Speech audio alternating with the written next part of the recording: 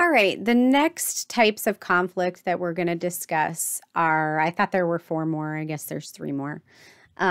Person versus the supernatural.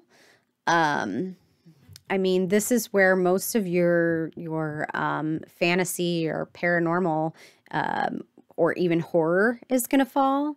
This is a supernatural conflict, introduces elements that are beyond this world. So the first one that springs to mind is Dracula. Definitely a supernatural element to Dracula. Um, there are others, any of your fantasies that involve any kind of a magic or even a paranormal, like The Haunting of Hill House, where, the haunted house is essentially causing the conflict for the characters. You can have, trying to think of other ones.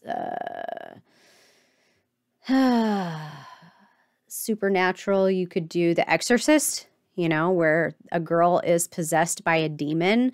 That's an otherworldly force, and that is the main plot of that. Any exorcism movies, any of your horrors that might include, any kind of demons, vampires, werewolves, any kind of supernatural antagonist would be considered person versus supernatural. And like I said, even fantasy where you bring in magic. So even like Lord of the Rings, I mean, Sauron is essentially a supernatural being, kind of almost a godlike evil being.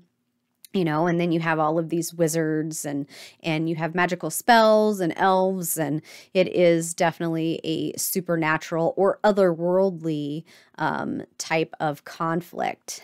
You have person on person. So I like to call this rivals. It's person versus person, where you pit two characters against each other, and they are matched up head to head in direct opposition to one another. So you could think Harry Potter and Lord Voldemort. You can think Luke Skywalker and Darth Vader, where they are literally pitted against one another as ongoing rivals, which is back and forth for the entire book or movie series.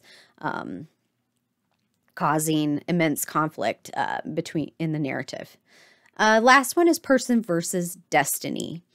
So basically, destiny becomes a conflict, revolves around the characters attempting to change or fulfill their predetermined fate, or, either escape it or fulfill some sort of a prophecy. Oedipus Rex is one of these, where Oedipus attempts to escape his prophesied fate, only to fulfill it in a tragic twist of events. That one is a little bit extreme, but you could go back to the Harry Potter. I mean, there's a prophecy and he's fated to, be the one to fight Lord Voldemort.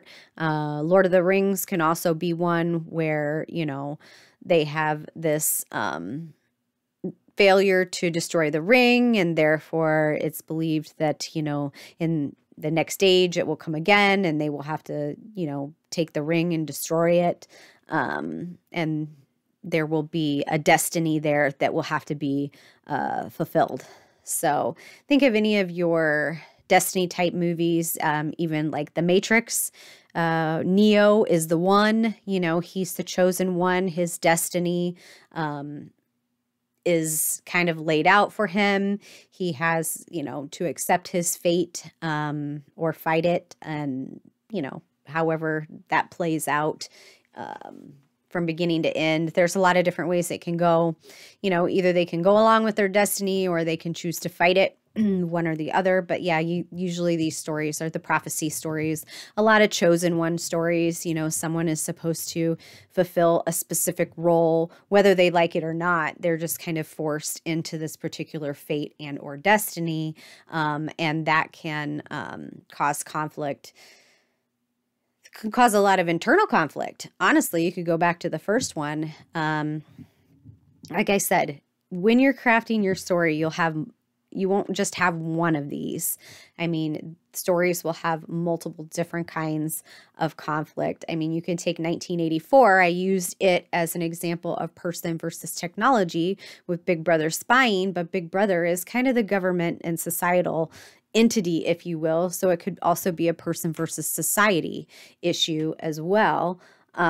It's also kind of an internal struggle, trying to where Winston Smith, he's grappling with his own identity and how he kind of doesn't fit in, and questions everything around him, where he hasn't been completely brainwashed like everybody else. He thinks a little bit different, and therefore he knows he's different, and that's kind of an internal conflict with him.